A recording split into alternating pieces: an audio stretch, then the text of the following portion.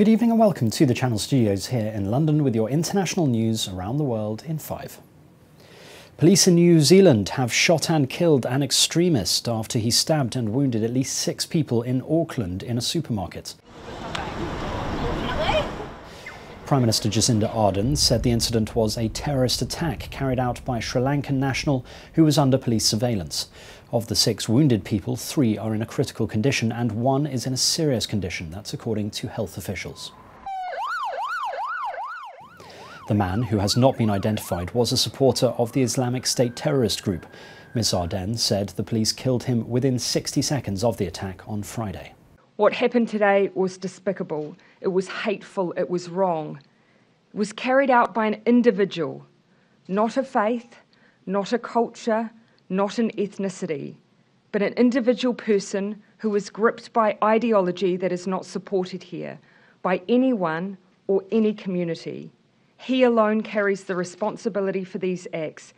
Let that be where the judgment falls. The death toll of Hurricane Ida in the US Northeast has risen to at least 45 people as New York City and New Jersey saw unprecedented levels of rainfall leading to flooding. A witness filmed cars partially submerged in water in New Jersey. Drone footage also shows severely damaged homes and rooftops in Louisiana, where 1 million people have been left without power.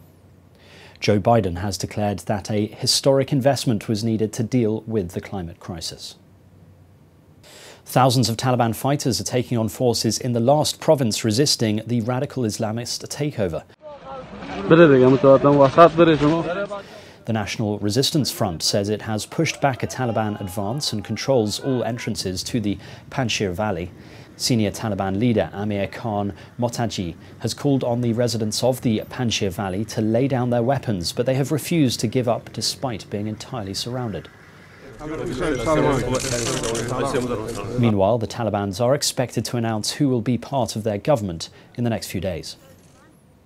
Japan's Prime Minister Yoshihide Suga has said he will not run for re-election as party leader this month, signalling the end of his tenure. Mr. Suga had been appointed to the role just a year ago following the resignation of Shinzo Abe. The shock announcement comes as Mr. Suga's approval ratings dropped to an all-time low. Japan, which is still under a state of emergency, is now grappling with its worst ever COVID wave. Nearly 4,500 people have fallen sick in the south of the Democratic Republic of Congo following a toxic leak from a diamond mine in neighbouring Angola. The Environment Minister Yves Bazaiba has said 12 people have died. She announced the Democratic Republic of Congo would ask for reparations for the damage caused, but did not specify an amount. There has been no response so far from the mining company. An Islamic State group suspect from the UK has pleaded guilty in a US court to multiple charges relating to the murder of 4 American hostages.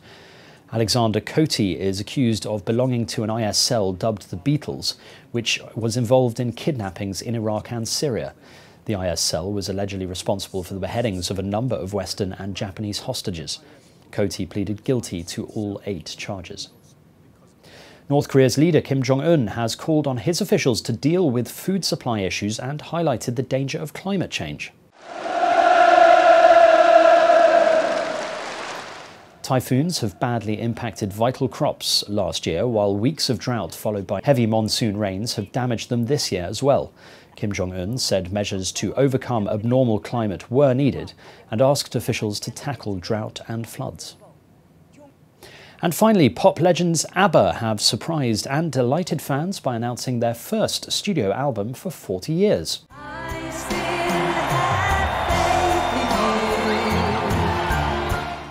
ABBA Voyage will be released in November before a so-called revolutionary set of concerts where virtual avatars will play hits like Mamma Mia and Waterloo. The quartet, who split up in 1982, said they ended up back in the recording studio while working on the stage show. The first, I Still Have Faith in You, is an affectionate piano ballad portraying the bond between the 4 band members. And that's your international news around the world in 5. Now back to the Channel Studios in Lagos.